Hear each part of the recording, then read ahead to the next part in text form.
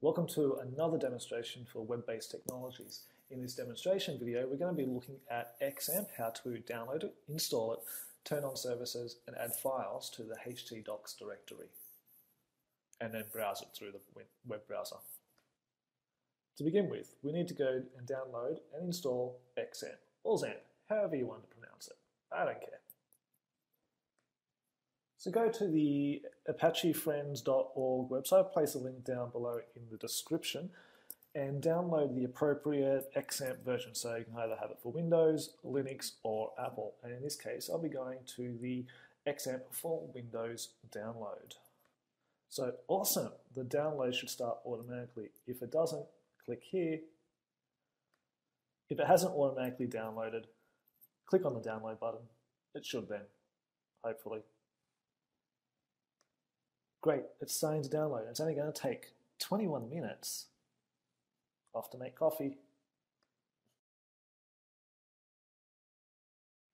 Now that the download has been downloaded, click on the Run button to begin the installation process. So it's picked up that I've got an antivirus running. Just click yes on Continue with the installation. I did. Click Next. Click Next again,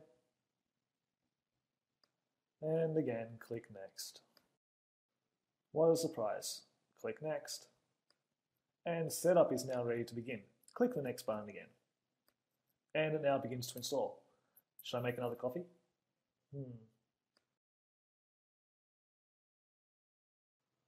So setup is now finished. Make sure you have that "Do you want to start the control panel now?" checkbox is checked, and click Finish. Now that XAMPP has finished installing, let's have a look at the control panel.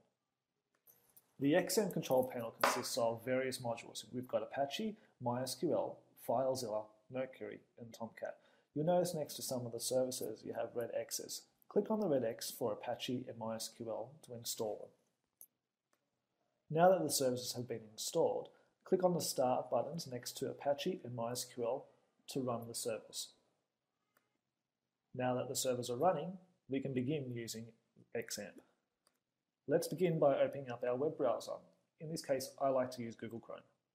I don't care what you use. In the address bar of your web browser, type in localhost.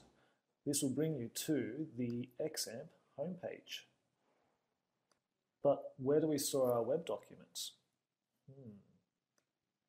Open up Windows Explorer, and no, this is not Internet Explorer.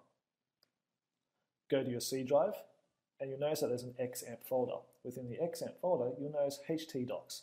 This is where you store all of your web documents. It's best to store each project in its own separate folder. In this example, I've created a Hello World folder. I've also placed an index.html file as an example within the Hello World folder. Type in Hello World into your index.html file. Go back to your web browser and add Hello World to your address bar for localhost. And voila, Hello World displays in the web browser. And that's how you use XAMPP, by downloading it, installing the services, turning the services on, adding files to your htdocs, and browsing it through the web browser. If you have any questions, ask them down in the comment section below. I'll be happy to answer them. If you like the video, give us a thumbs up or subscribe to our channel. Cheers.